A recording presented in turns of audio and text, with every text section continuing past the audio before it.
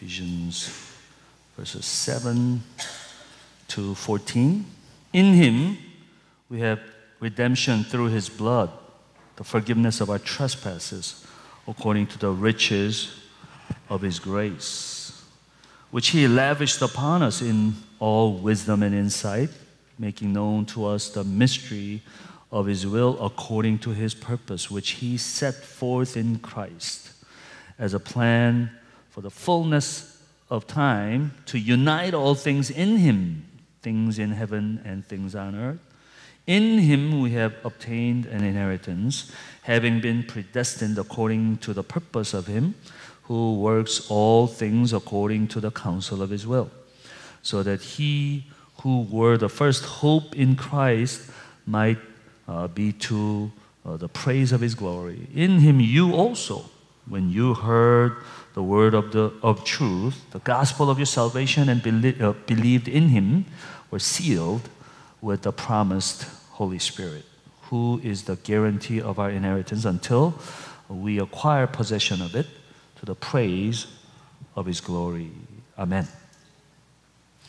We will look at this video, 1-minute video, and we'll get to the text. We have one more gift. It's not for Grammy, but it's another gift. Why don't you careful open it up? There we go. I want you to read it. I'm going to be adopted?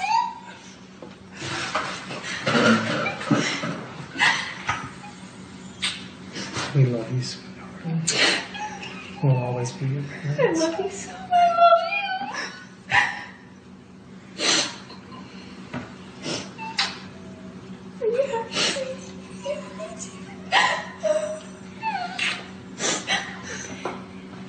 We love you, sweetheart. We'll always be your parents. Okay? We'll always be your real family.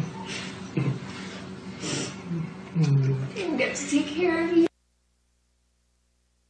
How touching it is that when she finds out that she is adopted. Wow. The reason why we show this video is a few verses before this text in verse 5, that's the underlying foundation and sentiment of this passage, that we are children of God who are adopted in Jesus Christ. We are children of God, but we are all adopted children of God in Jesus Christ. Jesus Christ is the only unique Son of God in Jesus Christ. And so when we are in Jesus Christ, because of Jesus Christ, we are adopted children of God. We do receive all the same benefits of a child of God or children of God, but that is all in Jesus Christ, adopted children of God. That's the underlying basis of all the benefit that we receive in Jesus Christ in this passage. So that's a kind of probably a appreciation that we should have, thankfulness and awe that we should have, that we are adopted children of God. We are children of God in Jesus Christ. So we're on chapter 1. Chapter 1 is about that we are adopted children of God. We are saved in Jesus Christ, and especially salvation from God's point of view. That's chapter 1, theological point of view. And chapter 2, we're going to get to chapter 2. That's more so salvation from our point of view, more psychological point of view or spiritual point of view. Often, if we just look at, I'm saved, I accepted Jesus Christ, when we understand and see ourselves from our perspective, we have a shallow view of our salvation, shallow view of Christian life. We should also have God's perspective. God has different perspective because He sees a lot higher than us, a lot longer than us, a lot deeper than us. So chapter 1 is talking about His perspective. Just as when we don't understand other people, we misunderstand each other. I do a lot of marriage counseling, and that's the problem of, married people. They don't understand each other. They can't see each other's perspective, and they interpret what the other person is doing from their own perspective. That's a problem. And sometimes we are like that with God. We don't understand God's perspective. So, even though we cannot completely understand in His omniscient view, eternal view, still we need to try. And chapter 1 is talking about salvation from God's perspective, so that we also can have salvation from our perspective and more have a comprehensive perspective. Therefore, hopefully we'll have a deeper appreciation for salvation in Jesus Christ. So chapter 1 is going to talk about His sovereignty, how sovereignly He elects us, saves us, and all these things. We talked about that last week. And that's not in negation of our responsibility. That doesn't mean we have freedom just because God is sovereign. You know, God works not in spite of our choices. Of course, things happen not only because of our choices, but we know that God works through our choices. Even though our choices are real in such a way, we are responsible for our choices. But in the midst of all that, that God does His thing. And we don't exactly know what that means, right? But we know that God is sovereignly working through our choices so that He will be honored and glorified. And whole history is headed that way. In the original Greek, this chapter 1, verses 3 to 14, these 12 verses are one sentence. Basically, Paul is getting excited as he's thinking about salvation from God's perspective. Three main things that he talks about: how God the Father blesses us in Jesus Christ, talking about His Son, and the Holy Spirit. Trinitarian blessing and praise. So this 12 verses are continual, single, complex, sort of run-on sentence, because he can't stop. He's just so excited. He's just praising God. This is a dramatic song which extends to the end of verse 14, one long rhapsodic sentence. He's singing, praising. And hopefully as we finish today, that will be the response of our hearts. Last week we talked about the blessings that comes from God. Today, blessing that comes through Jesus Christ the Son as well as the Holy Spirit. We'll mainly talk about that. So let's get to the text. As we look into the text, first point is through verse 7 and 8. Because of Jesus, secondly, we receive blessings, mainly two blessings that we're going to talk about, through the Holy Spirit. Three perspective of how Holy Spirit blesses us. So we'll talk about this. Because of Jesus Christ, we receive blessings through the Holy Spirit. Okay? All right. So first of all, first point, because of Jesus, verses 7 and 8. The verse 7 starts with this little phrase, in Him, in Jesus Christ. That's a very important phrase in the Bible, very important phrase to Paul's letters, especially in Ephesians. In Christ, in Jesus, in Him. These are many times mentioned in these 14 verses up to now in Ephesians 1. Whether it's in Christ, in Him, occurs about 11 times, maybe more. So formerly, before we came to know Christ, we were believers. We were in Adam. We were in union with Adam, belonging to the old fallen humanity. But now we are in Jesus Christ. This is God's perspective. We are in Jesus Christ, belonging to a new redeemed humanity, new redeemed community. So Paul is explaining the process of adoption mentioned in verse 5. And he's showing the perspective of God. When God sees us, even though we are sinful, we still fall, God sees us in Jesus Christ. And it's this phrase called union with Christ. It's a theological phrase called union with Christ. We are in union with Christ. That's how God sees us. He sees us and Jesus Christ as one. It means two things that we'll talk about here. We are in Christ. Union with Christ means we are in Christ. And secondly, it means Christ is also in us. We are in Christ. That means all that is bad in us, Jesus takes away.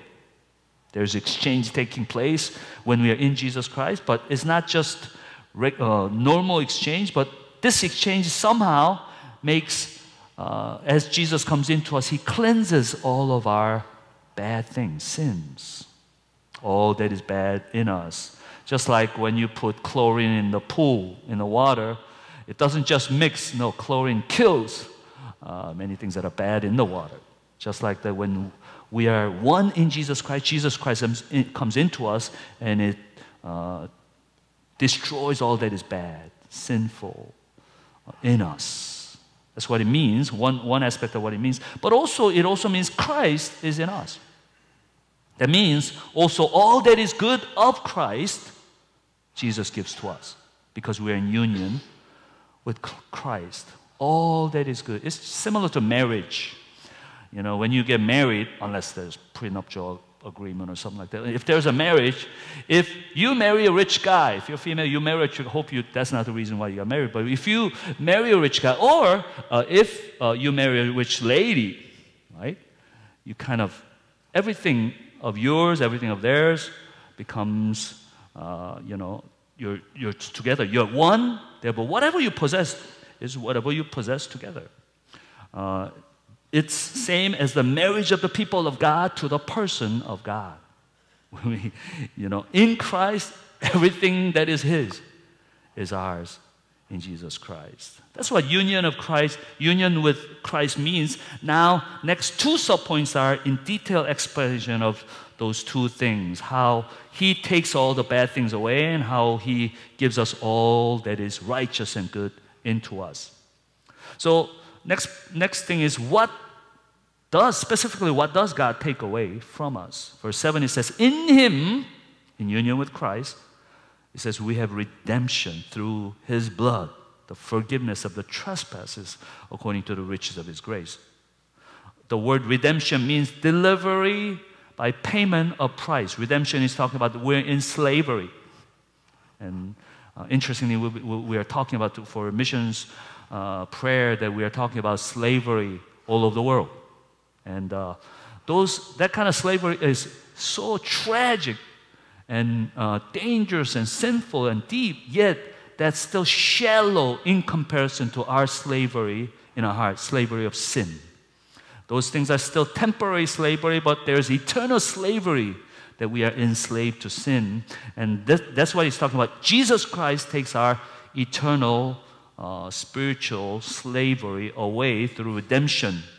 Deliverance by payment of price, and payment was the blood of Jesus Christ. It wasn't $1 million, it wasn't $1 billion, it was precious blood, and the blood of Jesus Christ is of infinite value by His blood, because of the person of Jesus Christ is person of infinite value. And that's why one person's blood, Jesus Christ, can cleanse all of our sins, because value of Jesus Christ, who is God-man, is infinite. Therefore, by His blood, He can forgive us. That was the payment of our price so that we can be free. This redemption makes adoption possible, giving us a filial relationship to God our Father through Jesus Christ. That means we're in bondage. That means we need the blood of the Son of God. It talks about how powerful sin is. You can't just get rid of it. It takes the death and the blood of the Son of God for our sins to be cleansed. Death of Jesus Christ, bleeding, means that we deserve capital punishment, that we deserve eternal punishment, eternal death, eternal suffering apart from Christ. But that's why it took the blood of Jesus Christ for Him to cleanse us. You know, when Jesus Christ died on the cross, one of the last things He said was, "It is finished." The last words of Jesus should be the first word of Christian life, because He finished. We can begin to receive the blessings of God in Jesus Christ. Being in Christ means not only He takes away bad, but He also gives us what is good, infinitely good, eternally good. That's what end of verse 7 and 8 is talking about also here. It says, to the riches of His grace. It says, we have redemption through His blood, the forgiveness of our trespasses, according to the riches of His grace. That's why we got the title, Crazy Rich Christian. If you see them, Crazy Rich Asian, but we borrow that, and Crazy Rich Christians. Wonderful movie, by the way. If you didn't see it yet, go see with your grandma and and we did that too. But, we are, verse 7, to the riches of His grace. This is what we have in Jesus Christ. Right? Infinite riches in Jesus Christ. Verse 8, which He lavished upon us. And notice that according to that richness of Jesus Christ, or richness of God, it says the forgiveness of our trespasses according to the riches of His grace. That means, how many times do I have to say this? We fall, we fail, but we can go to Him, you know what's coming, right?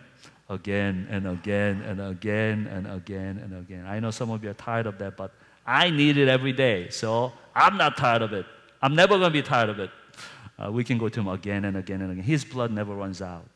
And He will always forgive us. Our forgiveness according to the riches of His grace.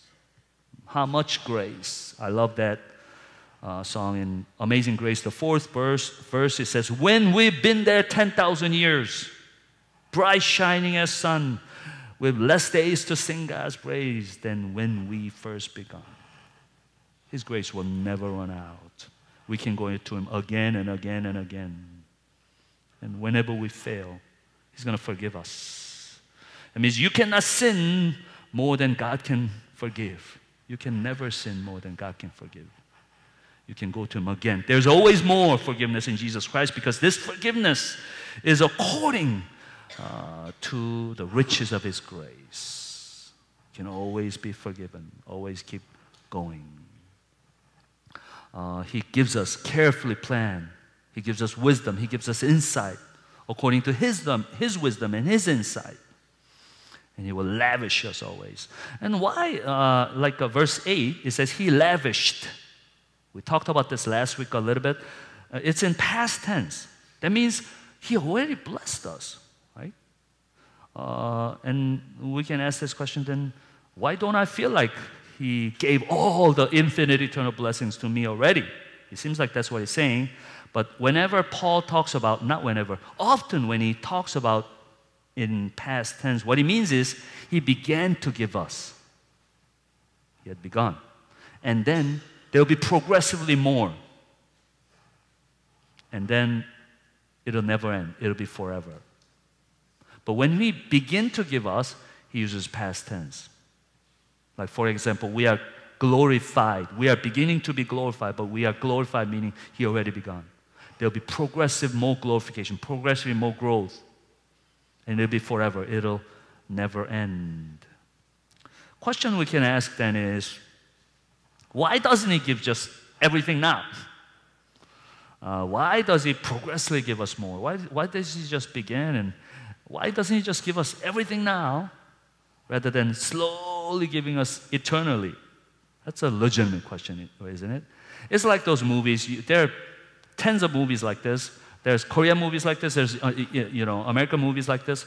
Usually, let's say a father is like a billionaire or something, and he doesn't give that inheritance to his son yet because he's so immature. He's not ready in his character. He did not earn it. He's not going to know how to use it. He's going to squander it. So what the father does is, without the son knowing, he sends him to like suffering place, an island or something like that, or rural area that he has to suffer. And then, beside the fact that he usually meets a girl, and that they like each other and they fall in. He's a terrible character, but they fall in love, not because of money, right? That he falls in love and all these things. Then he becomes a better person and they get married or something like that. And then he's ready to receive blessings. Now he grows and he matures. I think we are like that. We are like spoiled people that are not ready to receive the blessings of God. That's one way to look at it. But another way to look at it is our hearts are so small. Our spiritual capacity is so small. So we need to grow, and more we grow, more we receive.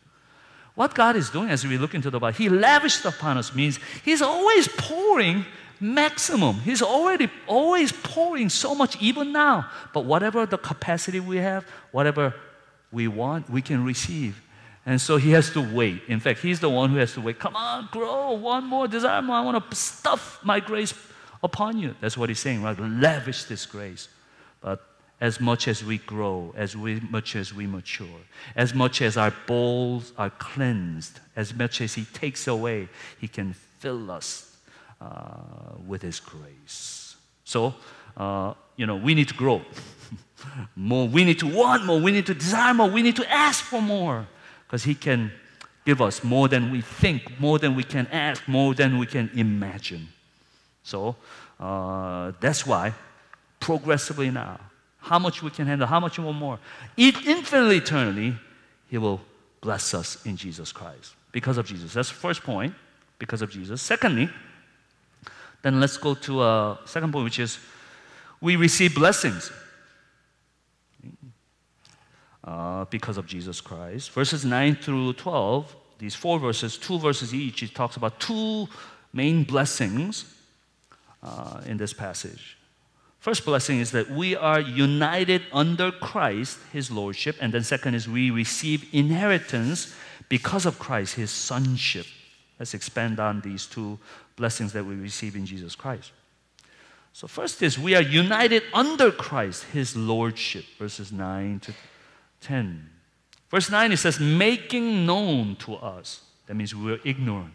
We didn't know this incredible blessings that we have in Jesus Christ. We didn't know where to go. We didn't know what to live for. Making known to us the mystery of His will according to His purpose. We were purposeless. We did not know what to live for. But even though we didn't know, everything that have happened, that is happening, that will happen, is in tune. For history is neither meaningless nor purposeless. It is moving. Everything is moving towards a glorious goal of the glory of God. And that's why the word mystery is used. The mystery of His will. Mystery refers to the revelation of something that was previously hidden or known only vaguely, but now is more fully known. And what is this mystery? Mystery is that this world is in mess. This world is disintegrating. This world is affected by sin. Yet, everyone is looking for, how is this mystery going to be solved? How is God going to take care of this problem? And we know that that mystery is going to be solved through Jesus Christ. And Jesus Christ will put everything under Christ. Everyone under Christ, which everyone is expanded in Ephesians as Jews and Gentiles. So everything will be under Christ, everyone will be under Christ, then this mystery will be solved. The problem in this world will be gone.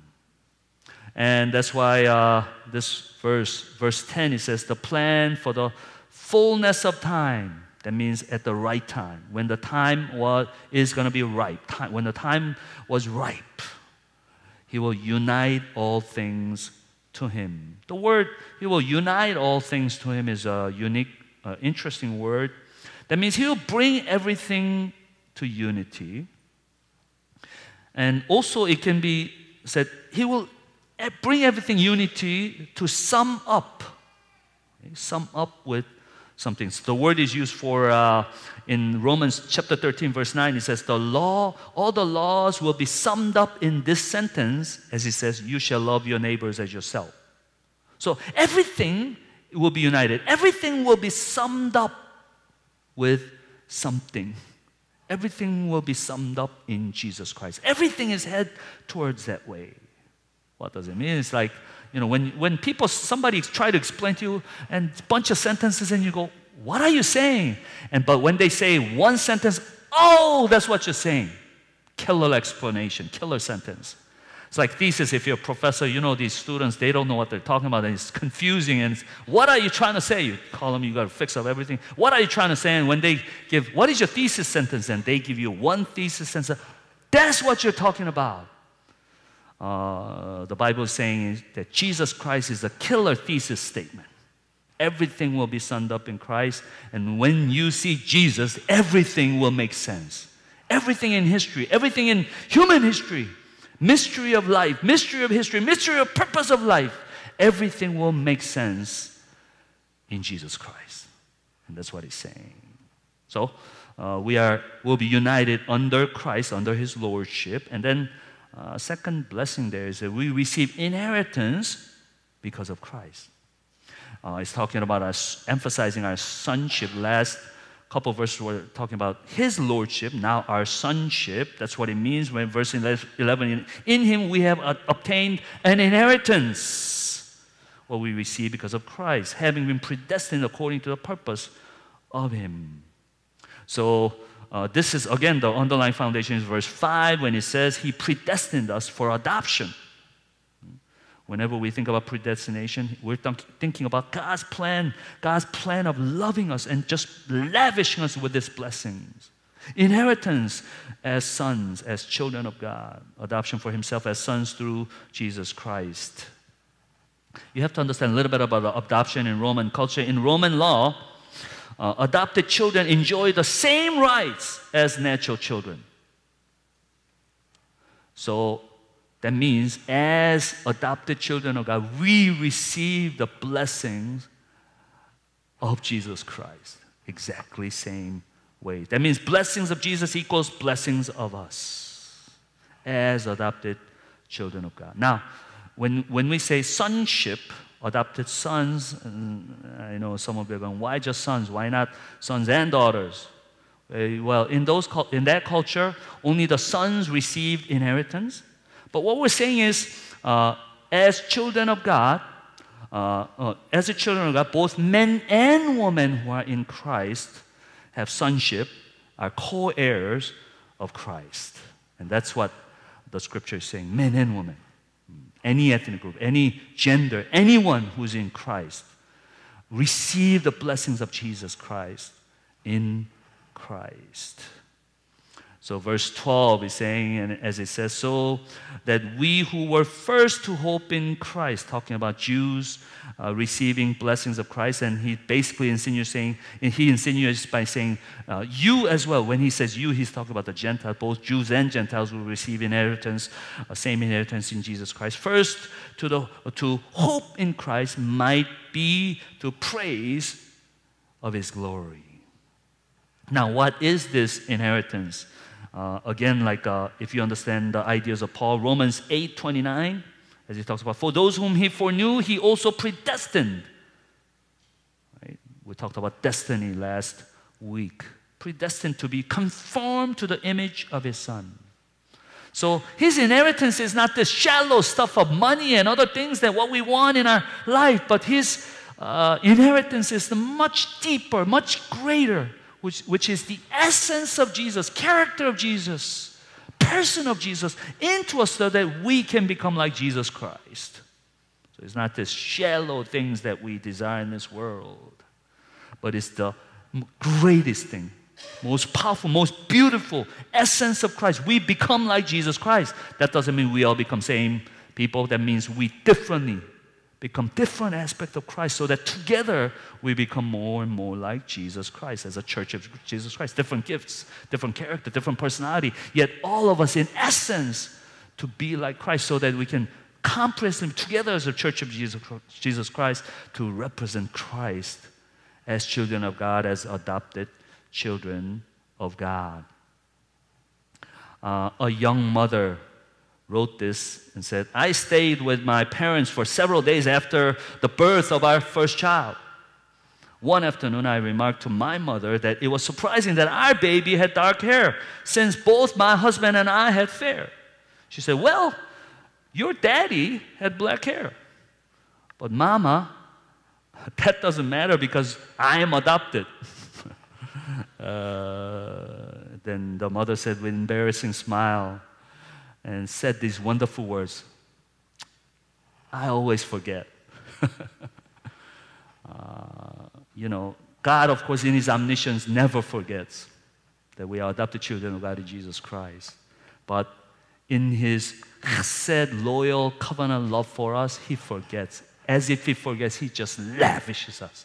The blessings that He would give to His Son, one and only Son, He gives to us, pouring His blessings upon us, just the same blessings.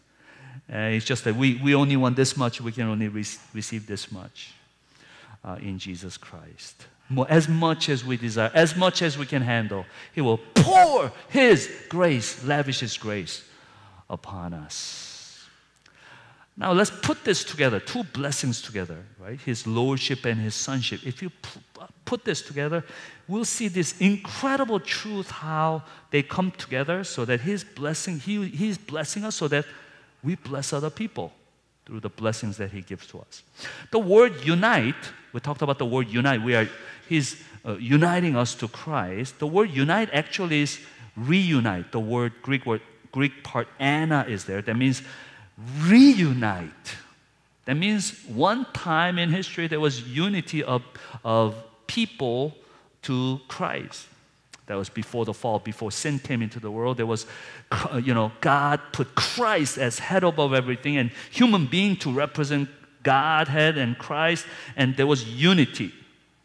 But when man sinned, something went wrong. Major part of the system went wrong. You know what system is? Everything works together, but when one major thing goes wrong, everything falls apart. And that's what it happened in this world. Originally, universe was united. Not only human being, but whole universe, ground, and everything was united. But after sin entered into the world, system broke, and the whole universe started to disintegrate. When one thing was out of place, one major thing was out of place, system was not working. When everything was under Christ, the system was working, but when something went off of Christ, whole system started to break down. That means spiritually, mentally, emotionally, whole universe, death came into the world, disease, relationship broke down, families, marriage started to have problems, system breakdown, system failure because of sin enter into the world. Everything started to fall apart. Second law of thermodynamics, right? Everything is disintegrating. Everything is falling apart. I see Chinese food on the table all the time, and usually if it's there, I don't know who it's for, but I eat it, somebody will get mad, but let's say, when I go home and there's Chinese food and it's about 3 months old. I'm not going to open that thing. I'm not going to eat it. I hope somebody else eat it. No, nobody else eat it. But the thing is, when you're there for 3 months, right, it decays, it rots. Absolutely, right? Everything is like that. Everything is like that, right? If you just leave it alone by itself, everything will break down. Everything will fall apart. That's the mystery. The whole world is looking at this. Universe is looking at it. Angels are looking at it and go, how is God going to solve this mystery? God is saying the mystery is the gospel. Mystery is Jesus Christ. When everything becomes under the lordship of Jesus Christ, the mystery will be solved. And Jesus sums up the universe. He's the killer thesis sentence. Jesus is the true king who shows up so that everything will be defeated and be okay. Everything is made for Christ. When everything worships Christ, everything will be perfectly right. When Jesus is receiving the flogging right before he's dying on the cross, and Paul received this too as this flogging, and that's basically like 39 lashes. They say 40 minus 1, 39 lashes. And how they did was when they hit people, there's lead at the end. So when they hit, it sticks to people's skin, and you pull it, and the skin is pulled. That's why people will die. If you hit 40 times, people will die. That's why you call it 40 minus 1, 39 lashes. And Paul went through it 3 times or something like that. And we see that Jesus Christ being flogged, even before the cross, we know that his skins, his life was pulled apart, pulled flesh. And Jesus Christ was pulled apart so that we can be put together. And through Jesus Christ, when we are all under submission to Christ, everything will be okay. There is a plan of God. God has a plan that is through Jesus Christ, we will be all under his lordship. If you have a problem, problem is not you go be a king. No problem. If you have a problem, you need to go find your king. And it'll start to resolve. Things will start to resolve in your life. Without him, everyone will fall apart. We know that we are to be, fish ought to live in the water, right? Same thing. Fish should not be living out of water. Same thing with seed. Seed should be under the ground, not above the ground. When it's above the ground, it's like a Chinese food. It's going to just rot and die, right? But if the seed is under the ground, as it breaks, as it dies, it bears fruit, it will make impact. And it can fill with trees. It can fill the world. Same thing in our lives. We need to be under the lordship of Jesus Christ. That's the vicinity that we prosper. That's the place where we should be so that we can live for his purpose. We bear fruit. We can make impact in this world. You need to belong to the ground of the lordship of Jesus Christ in the church of Jesus Christ. That's where you can live a maximum life. That's what you're made for. So we can live for his kingdom. We need to have kingdom consciousness in our daily life. Every sphere of our lives, we need to expand this kingdom of God as children of God. Kingdom of God is multidimensional. Everything in life, Jesus has to be the king. Jesus has to rule. Jesus has to be worshipped. Every sphere of the society, in culture area, social life, economic area, in everything in this world, we need to have kingdom consciousness in everything we do, that Christ will be supreme. Jesus Christ, God is our Father, but also Jesus Christ is our Lord. God is not only there to tuck you in at night, but also enlist you in the army of Jesus Christ.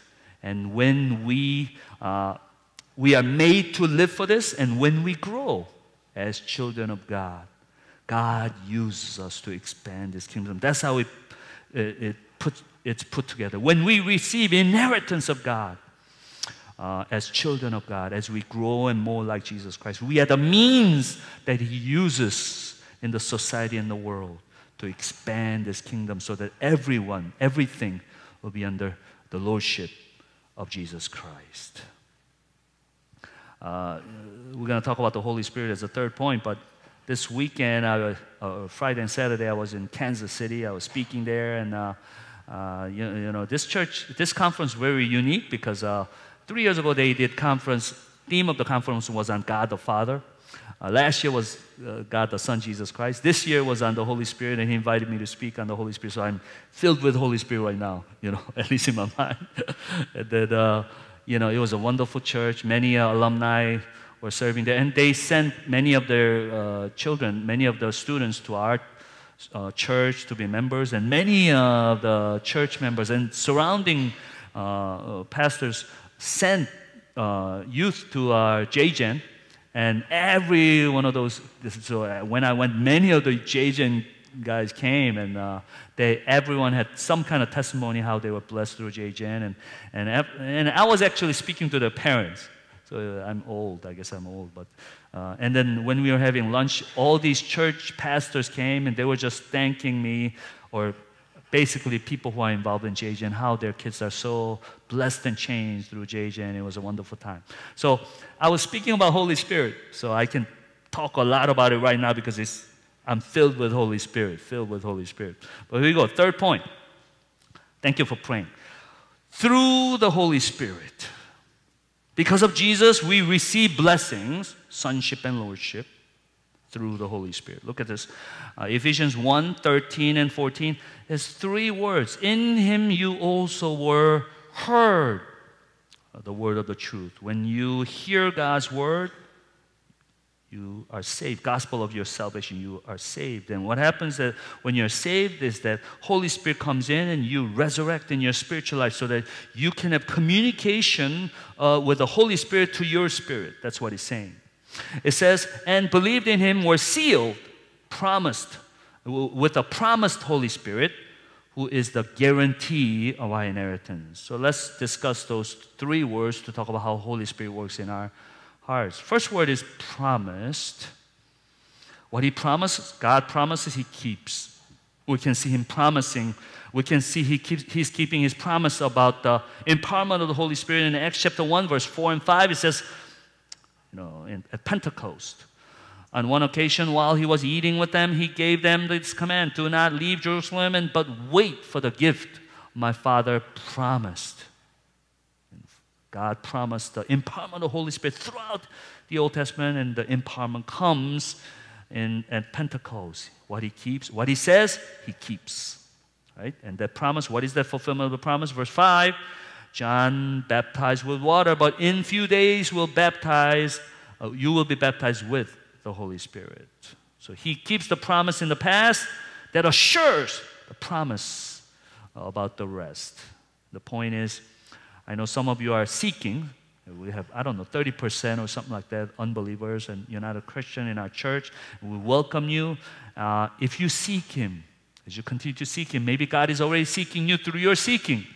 If you seek Him, God promised that He will come into your heart, and He will, as He promised, He will give you the Holy Spirit, meaning you'll come alive in your spiritual life, and you'll be able to receive all these blessings that we talk about today through the Holy Spirit.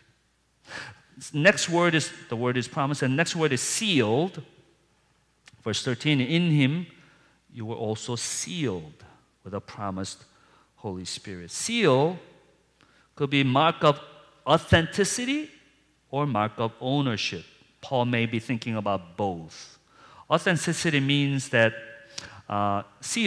king had the ring, and when he would write letters with the seal of the ring, he would put on it, right? He would put the mark of his seal on the letter. Then they would know that's the authentic letter from the king. So to check the authenticity of Christian, do I know am I really a Christian or not? We know that if there's a working of the Holy Spirit, sealing of the Holy Spirit, you can see the sign of the Holy Spirit's presence in your heart, you know you are a believer. But I believe a stronger sense than that is that seal means ownership, that we are sealed in the Holy Spirit.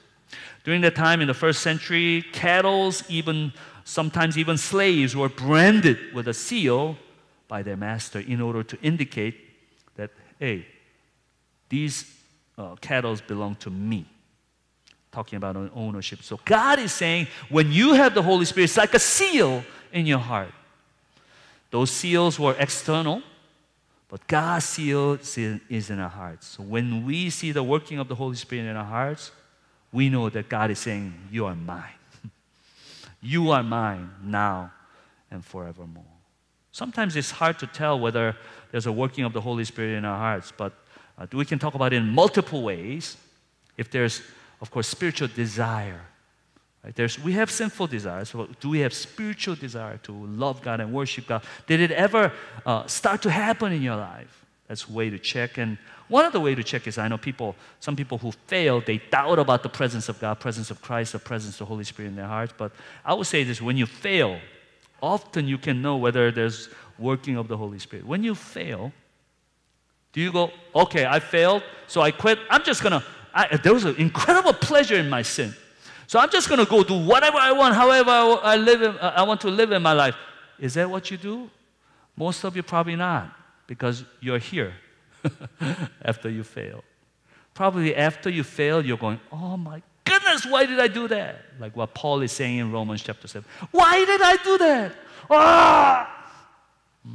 Maybe you are discouraged. Even the fact that you're discouraged, there's something else that you wanted, but you did not, you failed.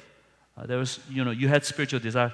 So whenever you have any contrary desire, after you sin, you feel guilty. You feel even self-condemnation sometimes. But not staying there, even guilt.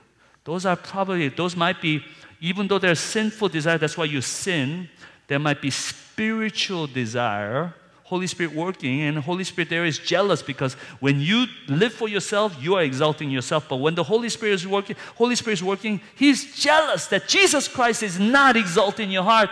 So Holy Spirit works in your heart, sometimes to give you guilt, sometimes to make you feel miserable, so that your experience of pleasure be replaced by your misery. so that you cannot help but go to the cross. So you can go to Him again and again and again. And, that may not be, that may not be. Some of you, when you sin, you go, oh, maybe I'm not a Christian.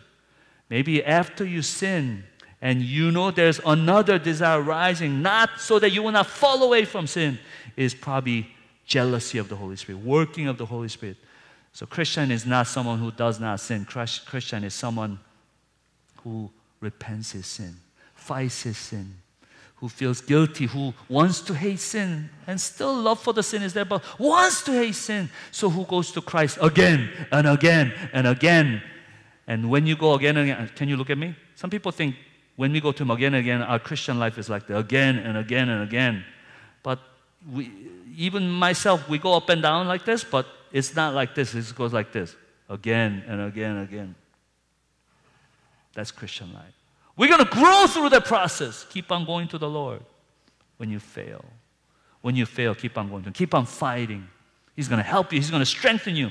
But you're going to grow through that process so that you can glow through His presence.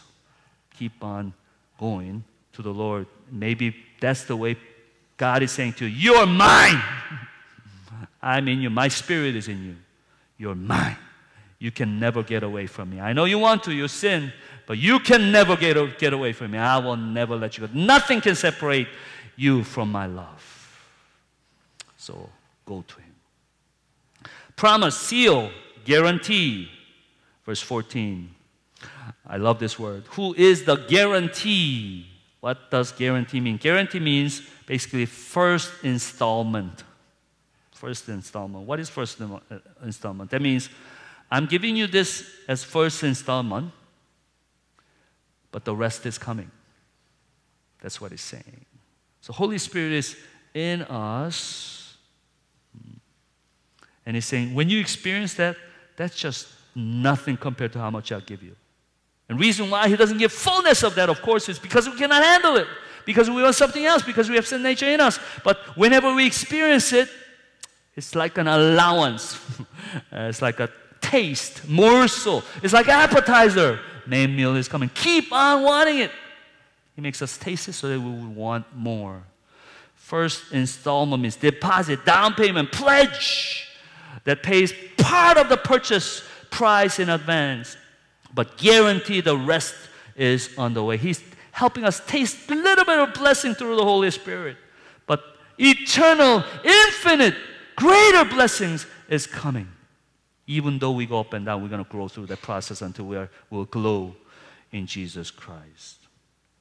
It's similar to like engagement ring or marriage ring, right? Engagement ring is, I don't know why in America, like, you're going to get married to that person, you still surprise the other person. And then you have to act surprised, right, ladies? Like you knew it was coming and you kind of insinuated, you kind of pressured him and then you received it. So it's okay, I'm not criticizing all that. It's not unbiblical. But when you give that ring, basically what are you saying? You're saying, this is the sign of my love. But this is nothing compared to how much I'm going to love you rest of your life. Engagement ring is, I'm just showing you the sign of my love, a little bit of my love, but I'm going to commit to you. I'm going to love you more. I'm going to love you more and more. It's just the first installment. The rest is coming throughout our life. And that's what God is saying to us. He's in love with us. And whatever we experience is just an appetizer.